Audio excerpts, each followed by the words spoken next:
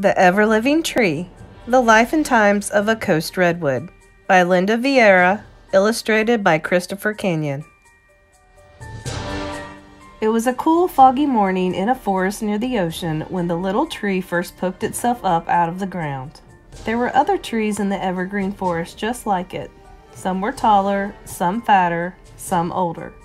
Eventually, scientists would call this tree Sequoia sempervirens, an ever-living sequoia. It would also be known as a coast redwood. More than 50 million years before this tree began to grow, different kinds of redwood trees grew all over the world. They lived at the same time as the dinosaurs until the glaciers came. These slow-moving rivers of ice made many plants and animals extinct. The long, narrow forest where the little tree grew stretched 600 miles along the western coast of the North American continent. It was bordered on the east by a huge mountain range and on the west by the Pacific Ocean. The movement of cold air from the ocean toward the sheltering mountains saved the forest from the glaciers. The cold, heavy air created low-hanging fog, very important to the little redwood tree's survival.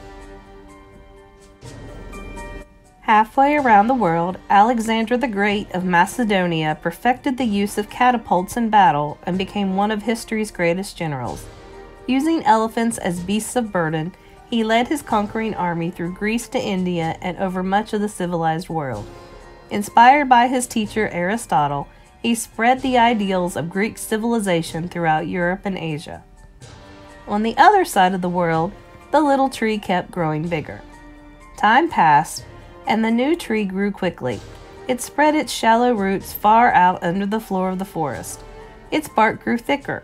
Like an outer skin, it protected the living part of the tree, a thin circle of cells under the bark called the cambium. Every year, the cambium added a layer of bark towards the outside of the tree and a layer of new wood to the inside. The newest wood was called sapwood, where water and nutrients travel up into the tree from the roots. The cambium added more and more rings of sapwood to the inside of the tree closest to its bark. The older sapwood became the heartwood of the tree. Its fibrous chambers, clogged with waste, were no longer used to carry food and water, but the tree still needed the heartwood to help it stand straight and tall. Time went on. Dozens of trapping spiders looked for spaces up and down the thick, uneven bark of the tree. They stretched their webs wherever they could. The outside of the tree looked like an apartment house for spiders. The webs didn't hurt the tree at all. It just kept growing. Across the ocean in China, men began building a great stone wall along their borders for protection against their enemies. Built entirely by hand of earth, brick, and stone, it took millions of workers hundreds of years to complete. The Great Wall eventually stretched more than 1,500 miles across mountains and valleys. Thousands of miles to the east, the little redwood tree grew and grew. The cold morning air was heavy with moisture, but soon the sun found its way through the thick trees to the forest floor. The air became warmer and the moisture began to evaporate. The warmed air rose as it lost moisture and became lighter. The air currents gently pushed insects higher and higher. Some were trapped by the waiting webs along the bark. A small group of native women came into the forest to collect acorns, pine nuts, ferns, and other plants beneath the tree. They belonged to a peaceful Native American tribe called Ohlone. Although they gathered what they needed from the redwood forest, the natives did not live there. They considered the forest a sacred place, with its giant trees and ferocious grizzly bears. They did their gathering quickly and left, thanking the Great Spirit for such a bounty.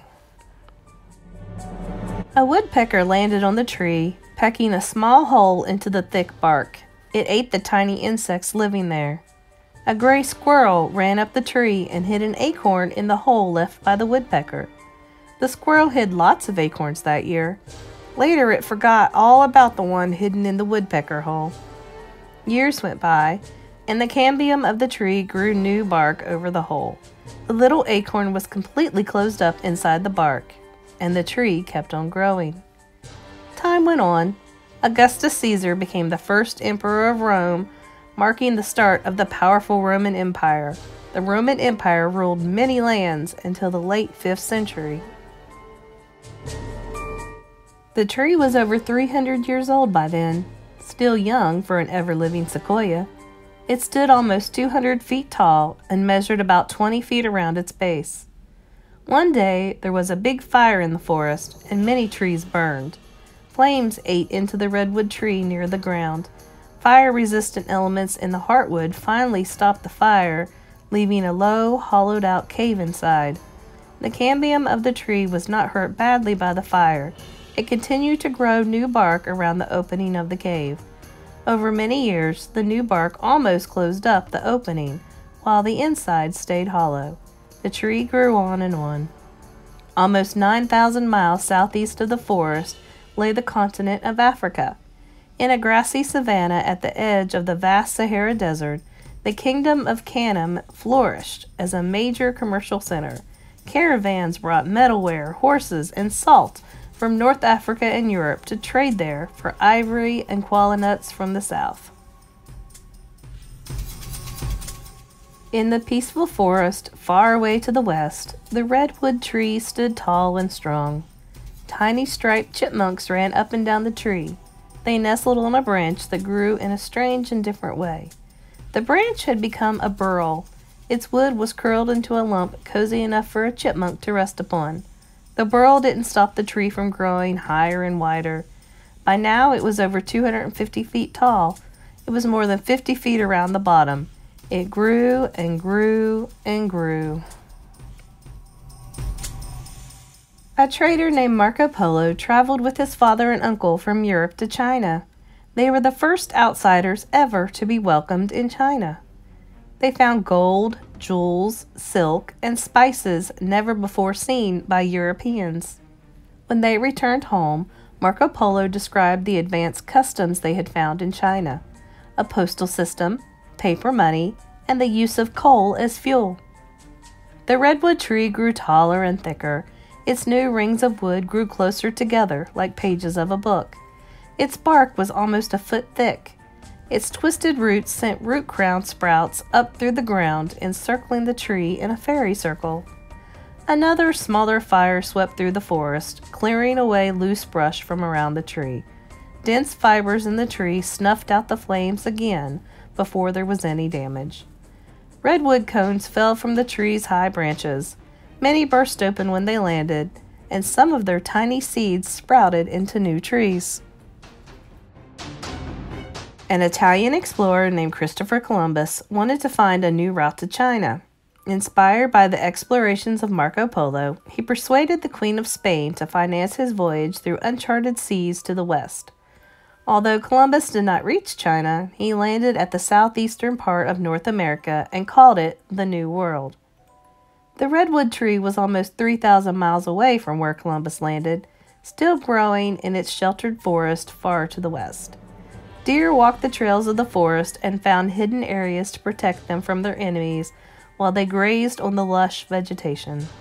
Gray foxes lived in the forest too. Some of their babies were born inside the tree's sheltered cave. Birds nested in the topmost branches of the tallest, oldest trees. Mammals, birds, insects, and reptiles lived together, replenishing their species every year according to a natural balance.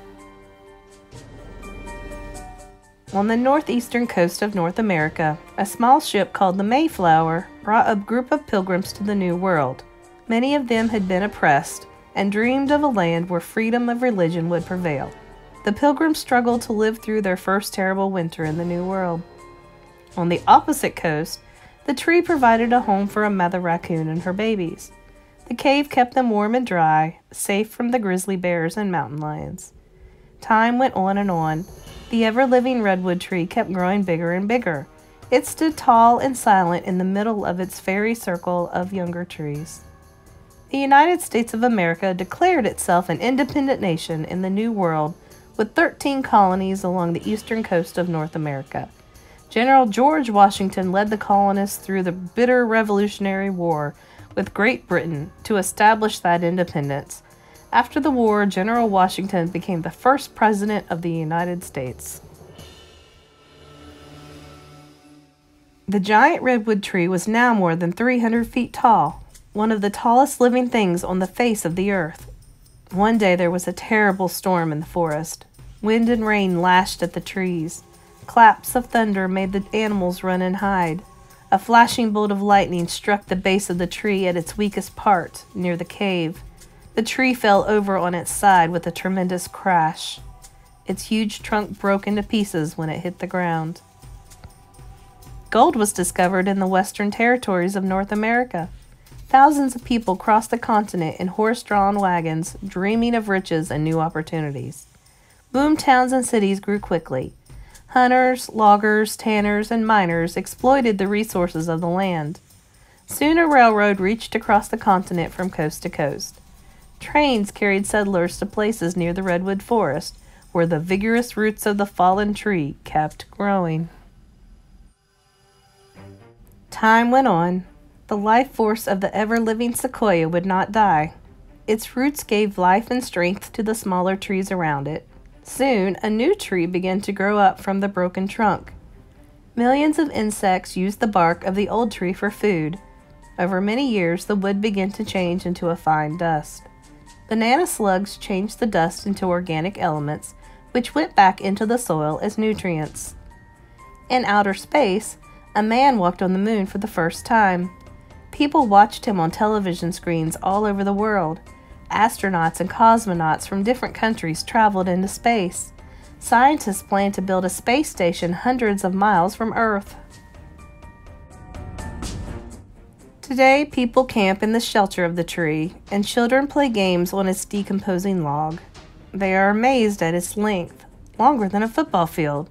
In the narrow, ancient forest, the ever-living sequoias keep growing. They stand like giant statues as millions of visitors from all over the world come to marvel at their incredible height. Tiny new trees poke themselves up out of the ground. Life in a coast redwood forest goes on and on.